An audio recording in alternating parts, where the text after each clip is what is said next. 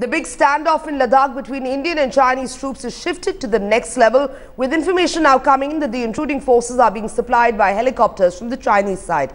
A troubling indication of how long they perhaps plan to stay. Now, the face-off in the area continues, with Chinese forces refusing to back off 48 hours after they intruded 5 kilometers into Indian territory. All efforts to disengage have so far failed.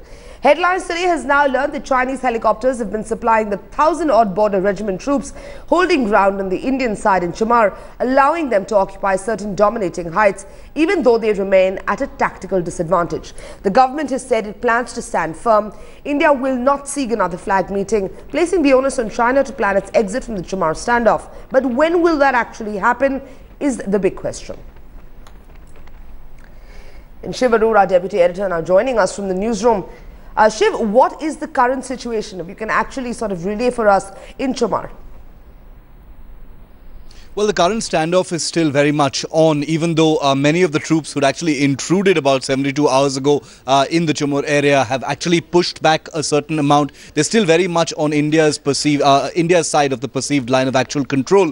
The fresh development that happened on Friday was that about 35 to 40 Chinese troops have apparently taken control of a small hillock feature just across the line of actual control on our side, with about 300 to 400 more troops providing support to them, just beyond the line of actual control.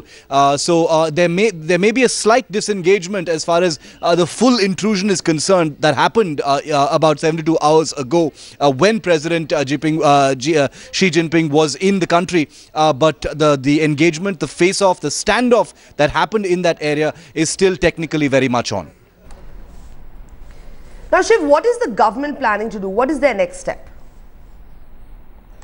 Well, the government is very firm. They've sent enough reinforcements to that area, in addition to the forces already existing there. To give the Chinese troops after many months, a certain degree of pause, in their sort of forward progression during that intrusion, which is why that particular situation, has been in a status quo. No reinforcements have come in from the Chinese side, even though they are being supplied by helicopters, as headlines today reported on Friday.